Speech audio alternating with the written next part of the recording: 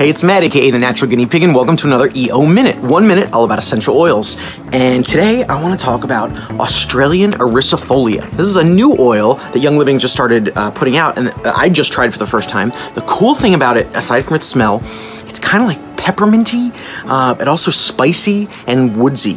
So I might kind of work it into some cologne blends, but I love it for my skin. It's got the benefits of both tea tree oil and lavender. So it's kind of combining those two awesome oils into all the benefits of this one unique oil. So what I love to do each day is to make up a skin cleansing bottle with it. I put some fractionated coconut oil, some distilled water, some witch hazel, and a little magnesium oil, and then I put about 10 drops of the Australian Ericifolia in here. And then getting a nice natural sponge, nice moistened natural sponge. You can get them on Amazon, they're cheap, they're awesome.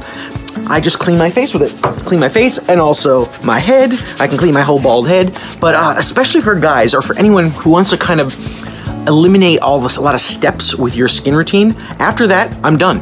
When I've cleaned my face, I don't have to put anything else on because the coconut oil has already moisturized my skin. The Australian Ericifolia oil has already provided a lot of cleansing and just awesome hydrating benefits for my skin.